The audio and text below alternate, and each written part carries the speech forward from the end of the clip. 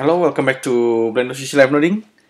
In this episode, I'm going to do some kind of explorations, a study based on this kind of artwork from Rico Cilliers. I was inspired to do a study on fern.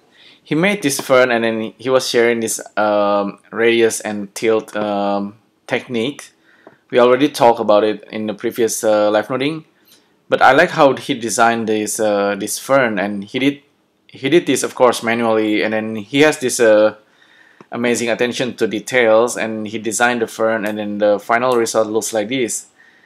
And I'm pretty sure that each of the fern is probably the same, or he might have a few bits of variations that he made.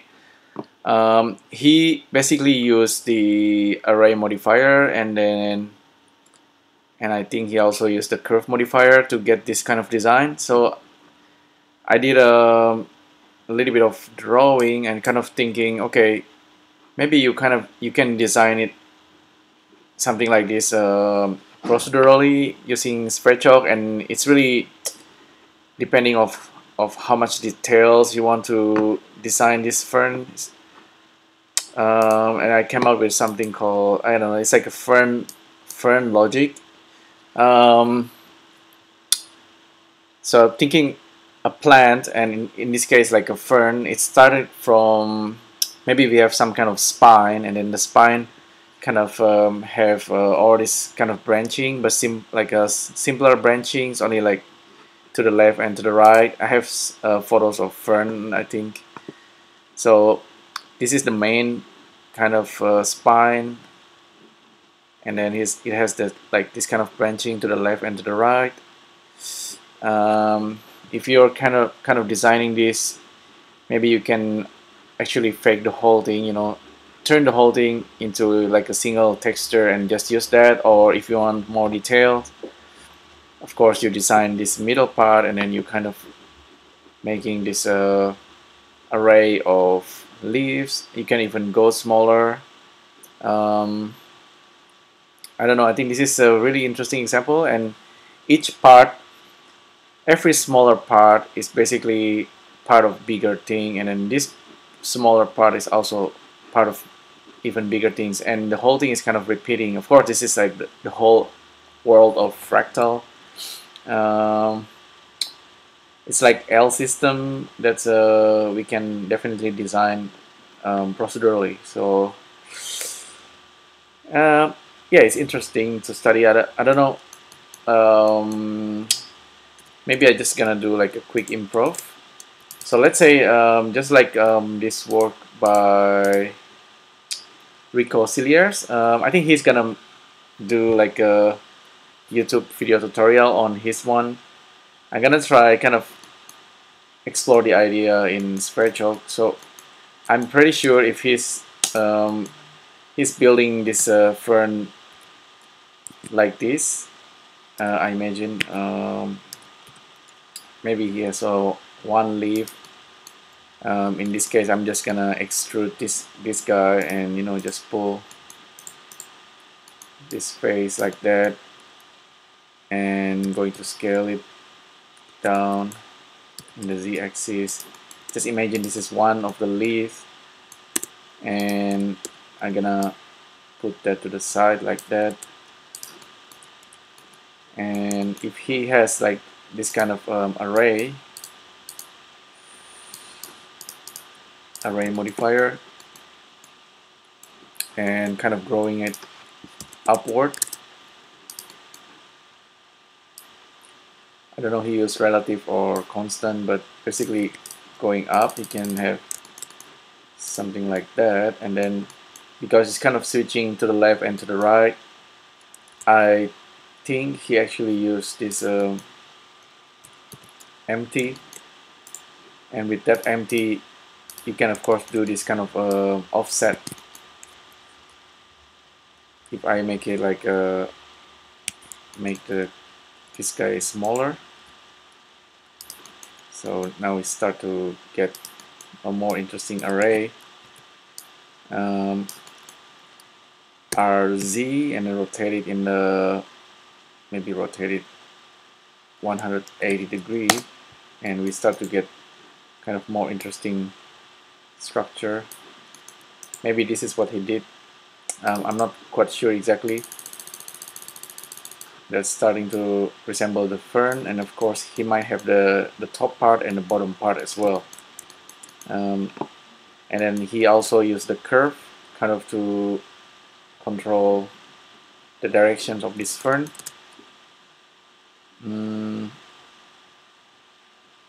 Let me try. I'll save this as FERN basic. This is not like super detailed version. Just an experiment. We're gonna leave the locator there. This curve thing is interesting. Okay, I have a curve like that. Gonna go to edit mode and scale it. I think instead of Bezier, I'm gonna use different type of curve, just polygon. Set spline, polygon. Polygon is simpler. View from the front view, and then I'm gonna try that. Make a few subdivision, and now we should have this kind of curve to control the fern. So I don't do this kind of manual works too often, but sometimes you can learn just by doing it manually and then trying to see how you can rebuild it procedurally. Yeah, I guess this is kind of the workflow. So the curve deforming this guy, and for each part he probably used this just a plane, some kind of a texture for it, and but the result still, you know, that's pretty realistic. And I don't know, he has really good skill on lighting and shading, which is important as well. For what we are doing, let me think. Let's see, if we want to use this array and curve, and we kind of want to work like semi-procedurally, let's see what's gonna happen. Let's imagine if instead of using this cube, what if I just replace it with something else? Like, okay, this is the original cube. Gonna merge it. Okay, now we have nothing. And okay, just that single vertices. And if I kind of extrude it that way, and we go back to the top, and we have this guy's like kind of offsetting. So this empty is offsetting the line. Of course, I need to put the line in the exact position in order for this to work. View, top, put it that, and then view, front, and orthographic. I guess that should work. Okay, so this is the curve. We can hide the curve, and this is the locator. Hide it. Now we have just this guy, just this line. I guess, where is the original? This line is also dependent on this empty. Well, anyway, I'm gonna work with this. I'm gonna switch to compositing, turn on Sverchok, and new node 3. Of course, ideally we want to do everything inside Sverchok, but for now we're gonna kind of semi-procedurally working. So how many array do we have? 30. Reduce it to 10 for now.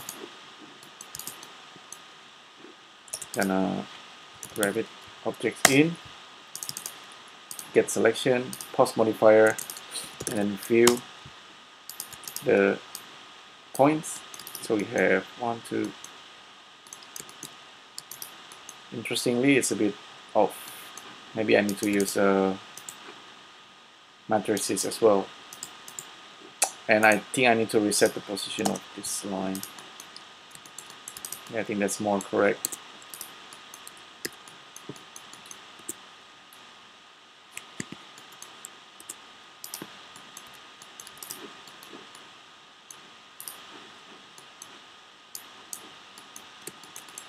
Okay, cool. Let's observe this guy. This is of course some kind of array, and it's getting smaller and smaller because of the object offset. This is something that you can recreate inside Sverchok easily or the hard way, but it's still pretty logical. But anyway, we have this kind of sequence of points, and let's observe this guy using index, viewer index, plug in the vertices there, and then look at the number 0, 1, 2, 3, 4, 5, 6, 7. So we have this kind of sequence. The funny thing about this guy is if we separate the points, so let's say we get just the odd number, we get the stem, and if we get the even number, we get this kind of zigzagging. Let's have a look. We can modify this guy in many different ways. Let's see. Let's use list masking first of all. List mask, and then get this data, and then data if true and data if false. See, I just changed the level list to now level 2, and then now we have this is just the outside part, and then if I change to the false, we get the inside part. Like this is the odd number part. So you have two kind of possibilities there already. Knowing these points, of course, you can do all sort of things pretty easily. You can also kind of use the easy one, like using the separate loose part.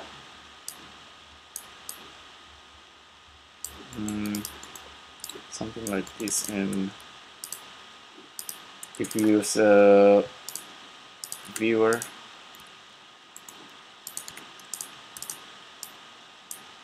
you can get the line. Okay, and they are all separate, so we can use Sverchok vector interpolation, and from here we can use the UV connection and reconnect everything.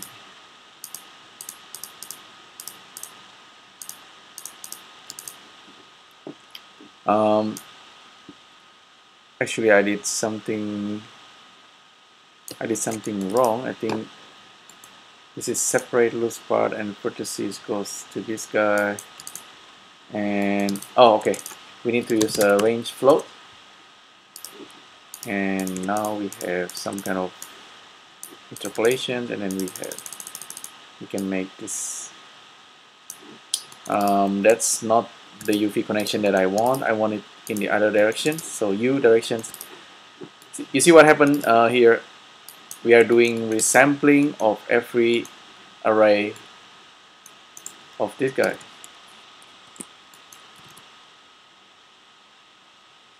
Of every array of the lines, which is really nice. If we go back here and then increase the number and kind of refresh, we still get it. So for each line now we have subdivisions. That's cool, and we can have as many as we want or as less. It's totally up to you, and everything is still controllable using the array modifier and with the curve. Okay, so we have this guy, and we can have the center part as well, no problem. What else?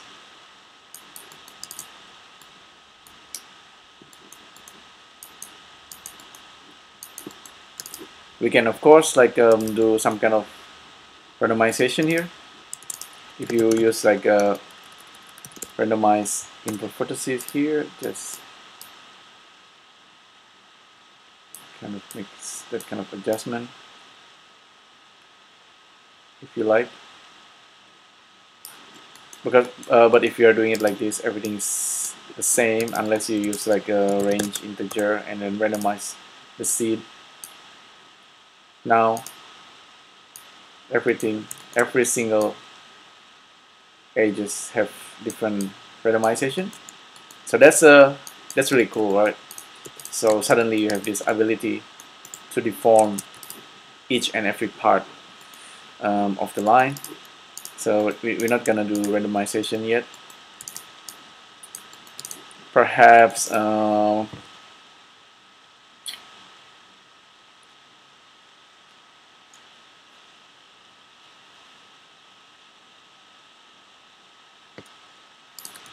perhaps you want to create some kind of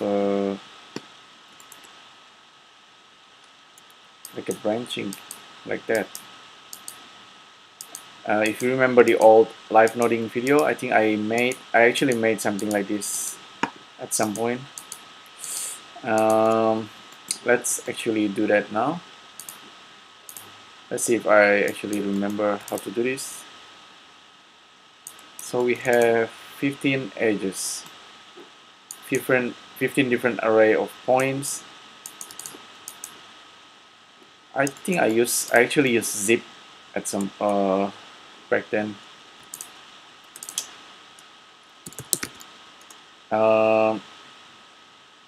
I'm gonna use randomize input vertices actually, and then gonna get these random points.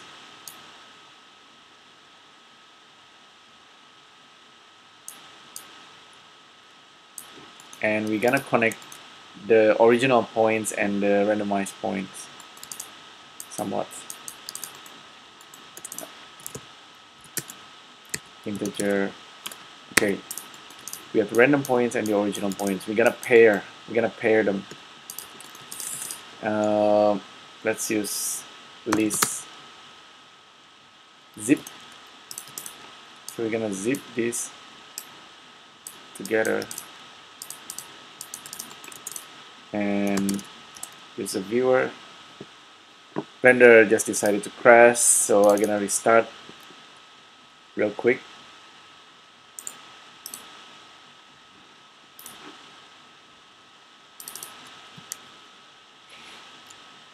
I think list zip is the right way to do this.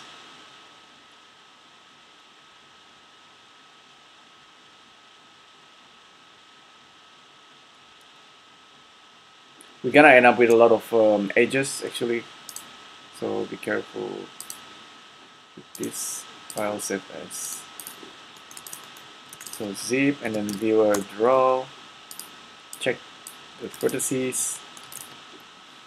Okay, unwrap. Let's try, I think unwrap, and then UV connection.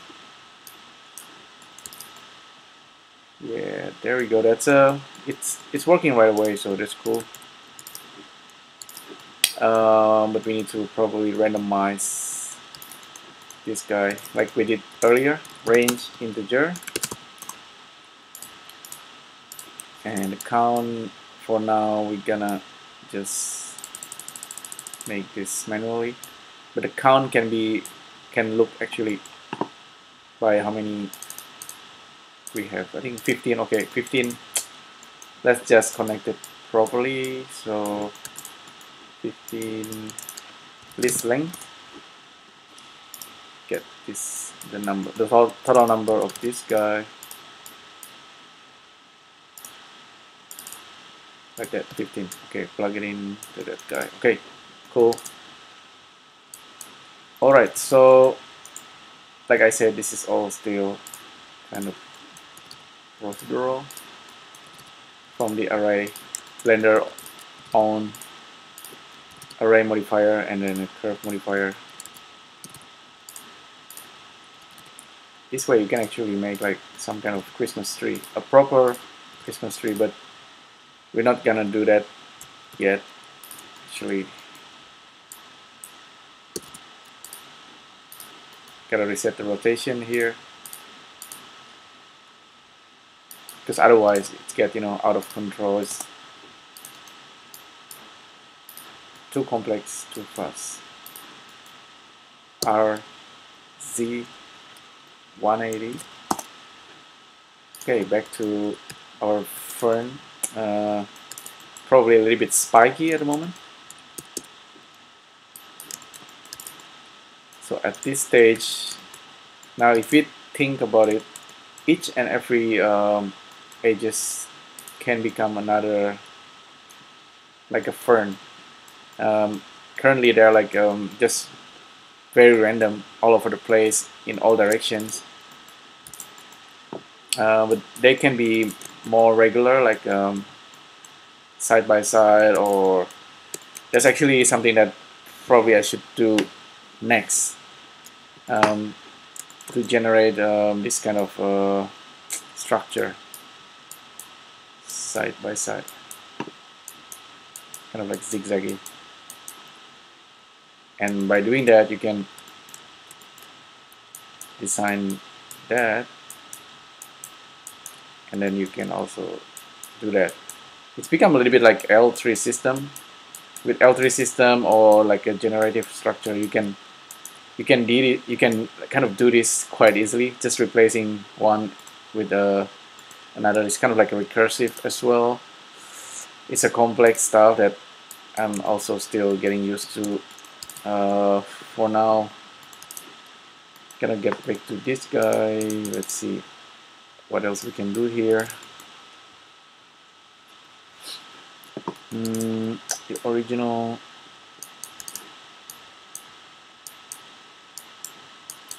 This is this guy piping that guy.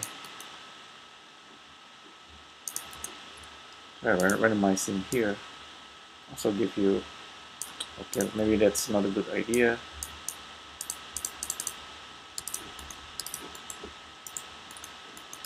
We can get Sverchok to kind of output this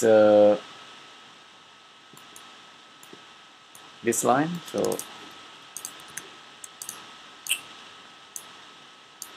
this and that guy. Still pretty regular, so I should have used noise to kind of disturb this line before I plugging in into the list zip and this. So I will use vector noise and vector math from this guy, plug into that guy, and add a bit of noise, add, and then plug that in. So now this guy a little bit more funky now, although the first point actually shouldn't move.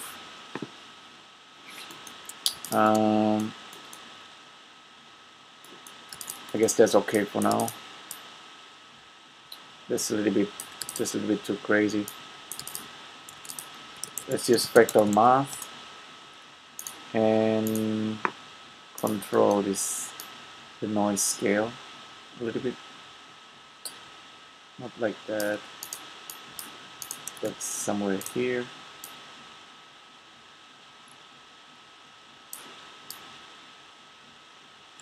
Yeah, I guess that's all right. That's better.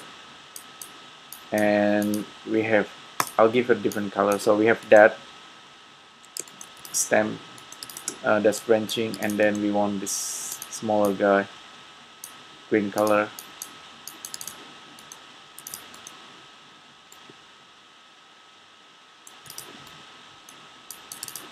I have to update this guy and this guy.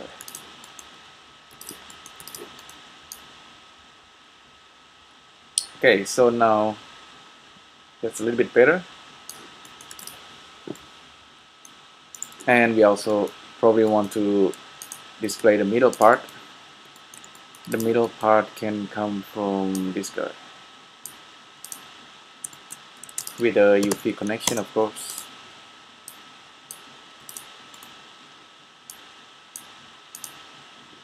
So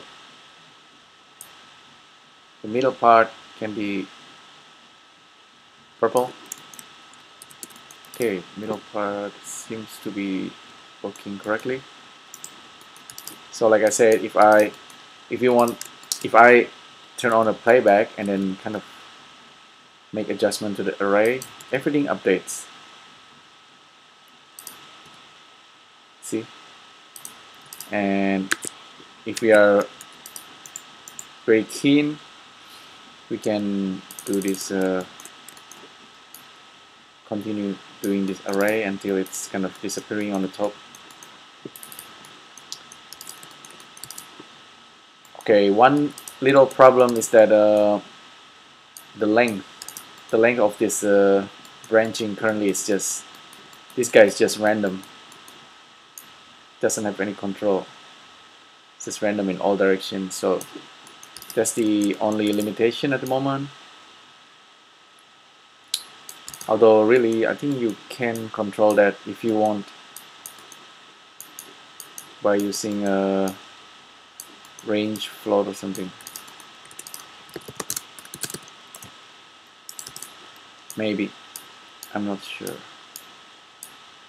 It's probably a bad idea, but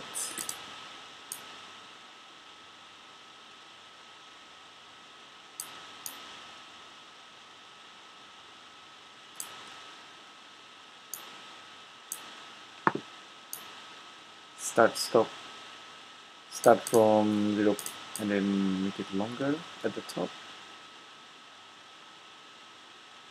It doesn't seem to be a good idea. Actually, I can control the count.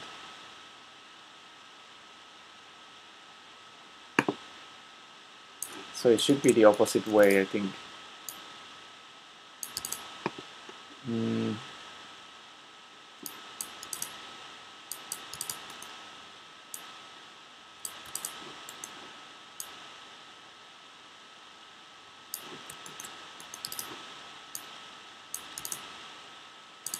Let me do it the opposite way.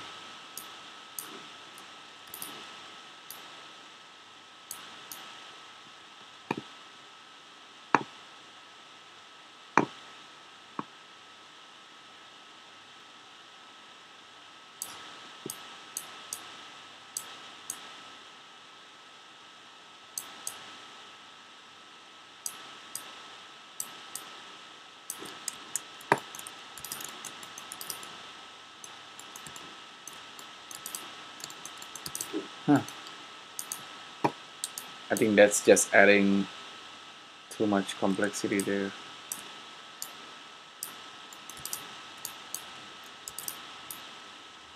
Cancel the idea.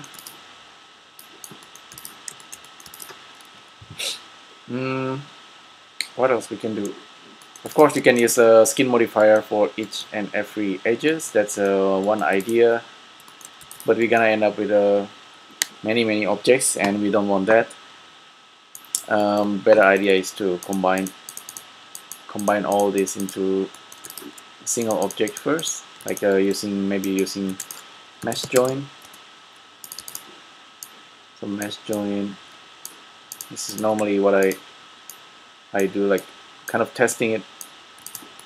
If I bake now, each and the green part is a single object, so it's easier to manage like that. Ideally, the whole thing is becoming a single system, a single monad of FERN. I think the only problem at the moment is just this, the FERN thing is too random because of this randomized input vertices.